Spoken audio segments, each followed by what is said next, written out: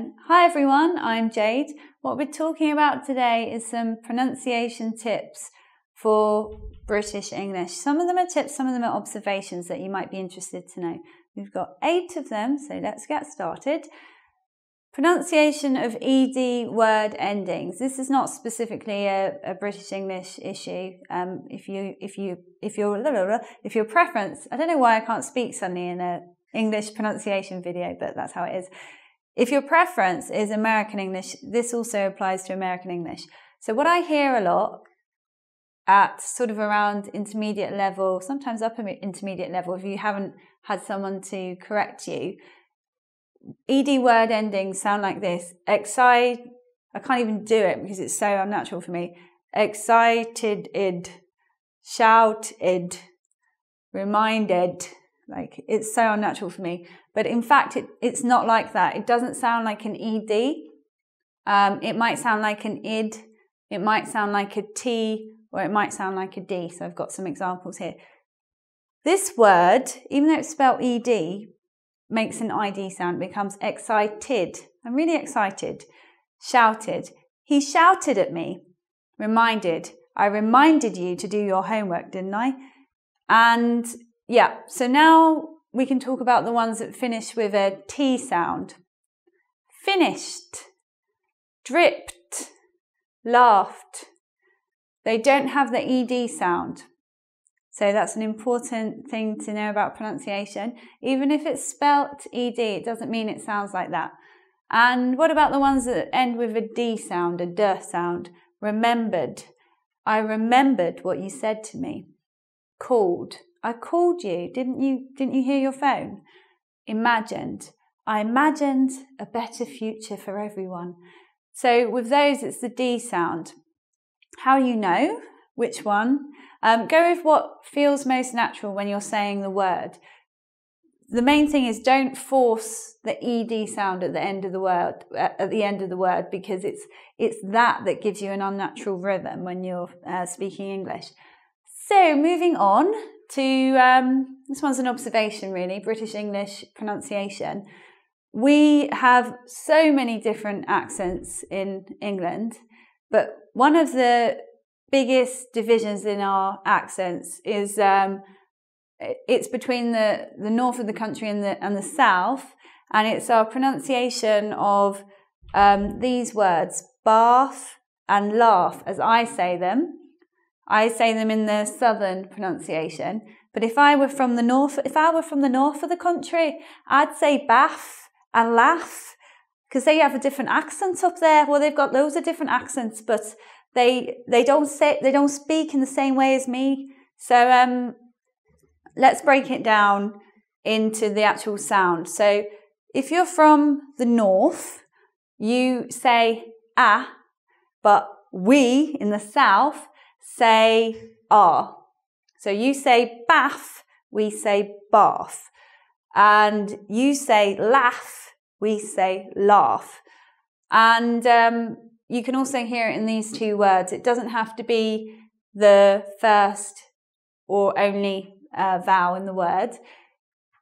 In the southern pronunciation, this is command. But in the northern pronunciation, it's command. And southern pronunciation of this word is cast. Northern pronunciation is cast. The cast of Brookside came to London. Brookside was an old soap that's not on TV anymore, and it was people from Liverpool, and I was just doing that accent. Probably that's really irrelevant to you. You will never see that show, but anyway, you know now. Next tip. I don't hear this that often, but when I do, it sounds really, really, really wrong. And I think this tip's generally a good example of how just because we write something one way doesn't mean we say it that way. So in English, American English too, W sounding words is the same as the WH sounding words for spelling. It actually sounds the same. So we've got 2 words here, wine and wine. One's spelt with WH, one's just spelt with I, but they sound the same. Whine is a kind of moan or a kind of cry. Sometimes young children whine. Sometimes women who are upset about something are said to be whiny. So I don't really say that men whine. That's probably a bit sexist. But anyway, yeah, the point is they sound the same but are spelt differently. So I've sometimes hearing people try to make the WH sound like whine or something like that, or in these words, which and which are the same. Some people might say which, and that used to be a feature of British English. If you listen to some speakers of British English from a long time ago, like around the 1920s, T.S. Eliot, although he wasn't British, he did acquire a really strange British accent. And when he spoke English, he would make the which sound. And that was a standard feature of the accent then. But if you say it now, it just sounds a bit weird. So don't be making the wh sound. And here are two commonly spoken words with that wh sound that you shouldn't say. So you should say what without what do you want? That would be awful. And where, don't say that. Just say it without the H sound. Let's take a look at the pronunciation of ing word endings. So in just relaxed, informal speech, I feel that a lot of dialects don't pronounce the G. So it will be like this. I was listening to some music. You don't hear the G there. But if we're making an effort to speak properly and with very good enunciation, you would hear the G slightly. It would sound like this. I was listening to a wonderful lecture yesterday, and you hear my G. It's very soft, but it's there. Something to say about British English pronunciation is, again, this is a north-south difference, is that they, up there, some of the accents ring the G, so it's like listening, speaking, I was speaking to him.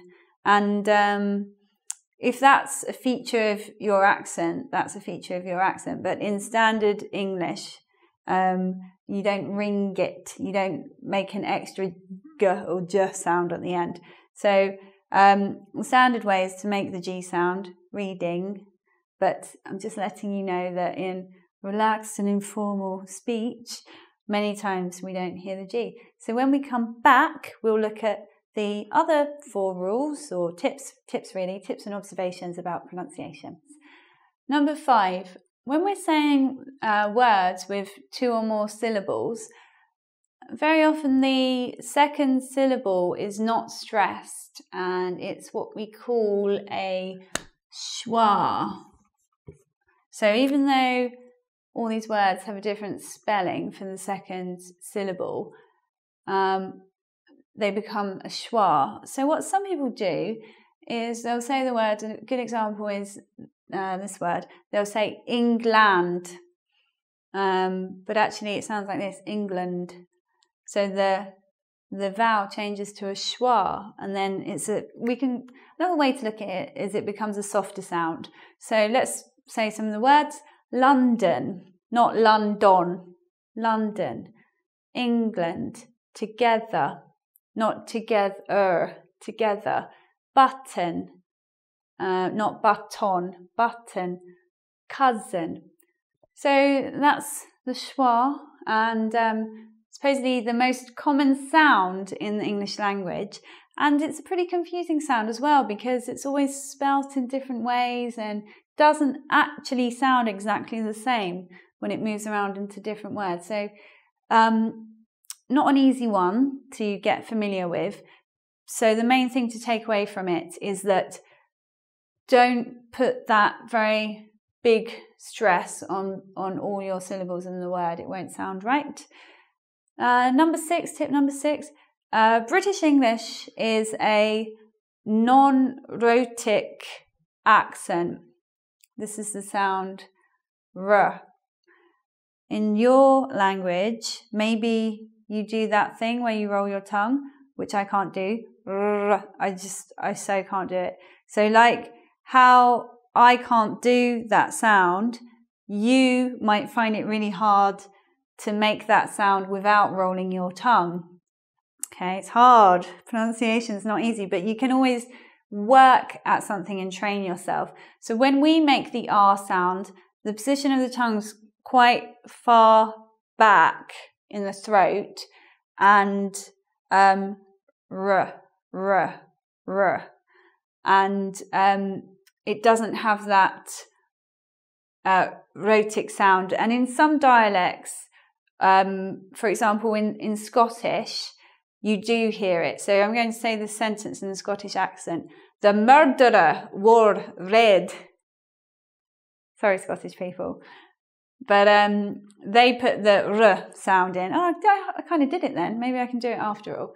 But in my accent, I would say the murderer wore red. So we don't roll our tongues.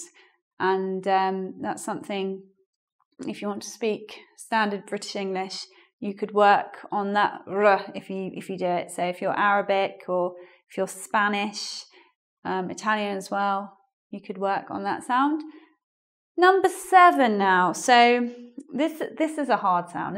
I'm going to have to be honest with you. It's a hard sound for me because I'm a Londoner, and I'm from South London, and we don't like this sound very much. We like to replace it with an F sound. I'm not too bad making this sound at the beginning of a word. 3, thought, think, but sometimes it's quite hard for me, like in this word. I want to say birthday with an F, but it should be birthday. It's really hard for me. But it's not just hard for me, it's hard for people all over the world. Maybe we should just get rid of the sound. We don't need it anymore. Some people replace it with a D. I've got an Italian student who replaces it with D. So he would say dirty tree. That's not an Italian restaurant, but Italian restaurant? Why am I thinking about food?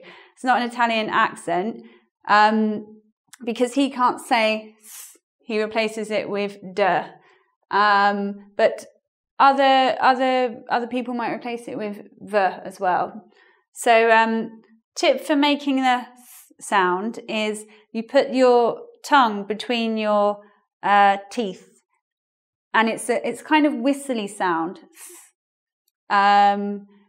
without the f. Your lip is more pursed at the top, so you don't want to do that when you're making the so yeah, just try it a bit. I'll say the words for you. 3, thumbs up if you can make that sound. Birthday, thought, think, bath. See, it's hard for me. I'm trying with you. We're learning together today. And rule number 8, can't. Oh, that's meant to have that there.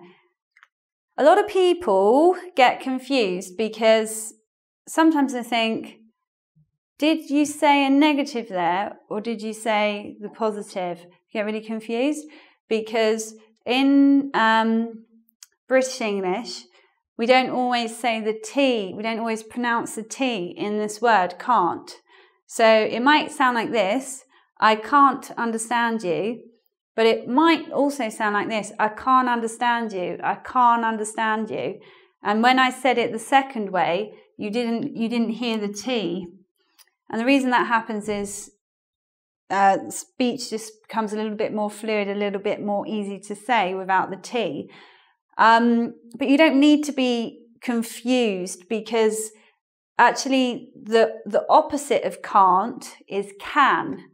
And can